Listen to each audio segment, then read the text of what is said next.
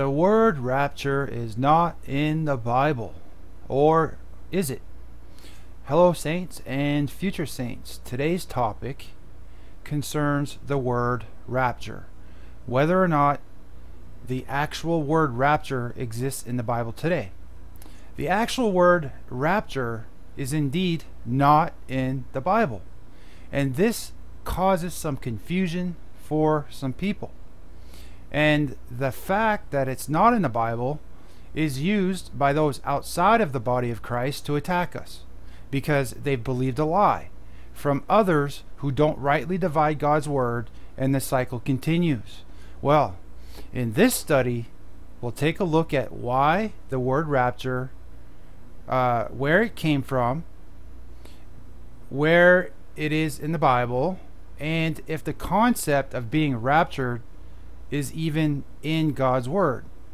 When we speak of the rapture, the word rapture, we're talking about the catching up of the body of Christ just before Daniel's 70th week, or some call it the 7-year tribulation.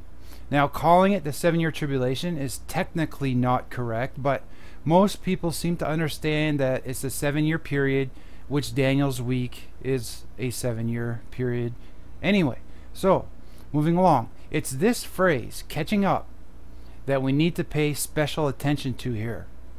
The phrase, catching up, is mentioned 9 times in the King James Bible, and specifically mentioned by Paul 3 times in his books, and again 1 time by John in the book of Revelation. Again, we need to apply the rules of rightly dividing God's word.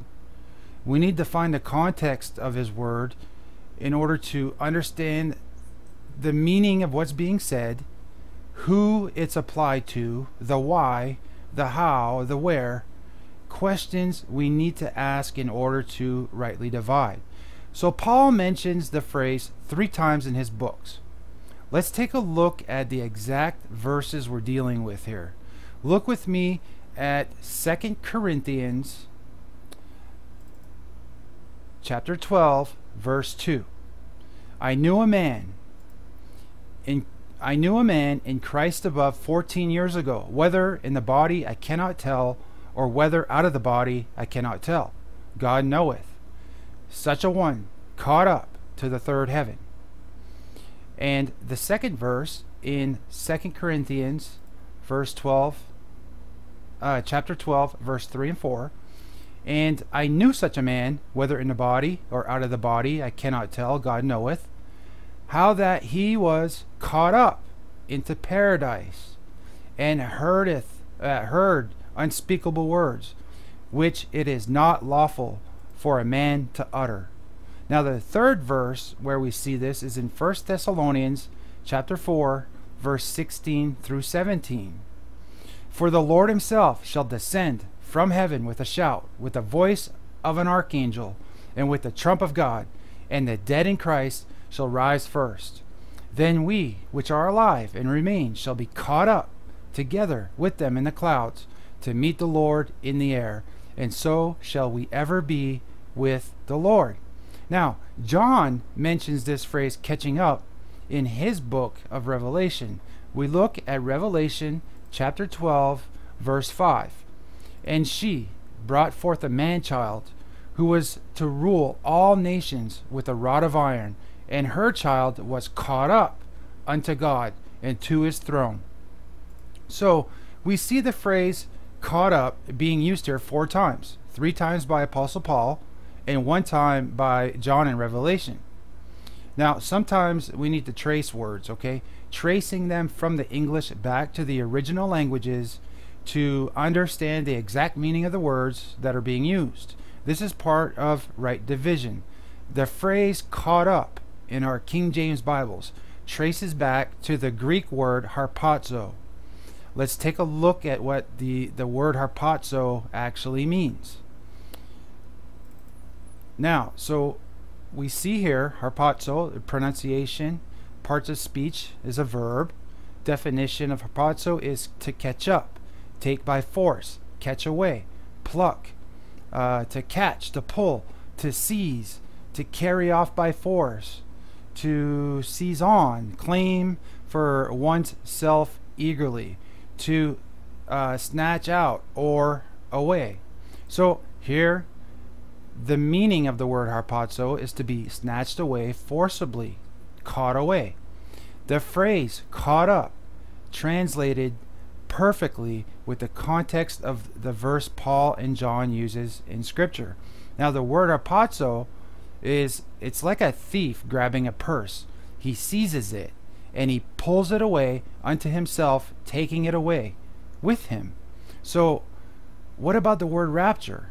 Where does it come from? You might be wondering. Well, the word rapture is the Latin translation from the Greek word harpazo.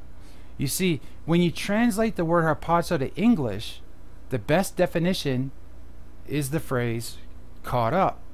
When you translate the Greek word harpazo to Latin, they use the word raptus. It's R-A-P-T-U-S. And when you translate the word raptus to English, that's where we get the word rapture.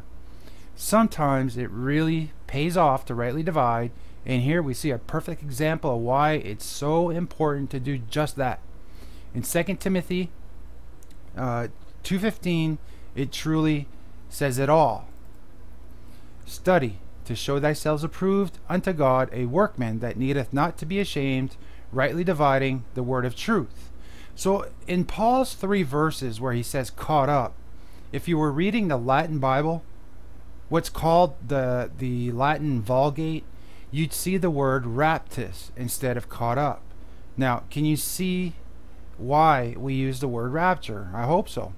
On a side note here, does anyone know what 3 languages were used on the sign, the little piece of wood used and placed directly above our Lord's head on the cross when he was crucified? The one that said, if I'm not mistaken, the King of the Jews. The 3 languages used were Greek, Hebrew, and Latin. I thought that was kind of interesting and just wanted to share it with you. But okay, back to our subject at hand, the word rapture. So let's read Paul's verses again, using the word rapture in context and rightly dividing. In 2 Corinthians, again, chapter 12, verse 2, I knew a man in Christ above 14 years ago, whether in the body I cannot tell, or whether out of the body I cannot tell, God knoweth. Such a one was raptured to the 3rd heaven. In the 2nd verse, 2 Corinthians chapter 12, 3 and 4, and I knew such a man, whether in the body or out of the body I cannot tell, God knoweth, how that he was raptured into paradise, and heard unspeakable words, which is not lawful for a man to utter. Now in the 3rd verse, in 1 Thessalonians chapter 4, 16 and 17, for the Lord himself shall descend from heaven with a shout, with the voice of an archangel, with the trump of God, and the dead in Christ shall rise first. Then we, which are alive and remain, shall be raptured together with them in the clouds, to meet the Lord in the air, and so shall we ever be with the Lord. Now, let's look over at Revelation and see what John writes. In Revelation chapter 12, verse 5, and she brought forth a man-child, who was to rule all nations with a rod of iron, and her child was raptured unto God and to his throne. So the verdict's in, and we've proven by rightly dividing, keeping things in context, that the word rapture can be found. The word rapture is indeed correct in describing all the events Paul and John describe, and it's absolutely permitted to use the word rapture in describing our catching up unto our Lord Jesus, just prior to Daniel's 70th week, the tribulation period, as some would call it. So, question, is the rapture found in the Bible? I think we've answered that, and now you'll be able to show those who tell you otherwise the truth and not the lie.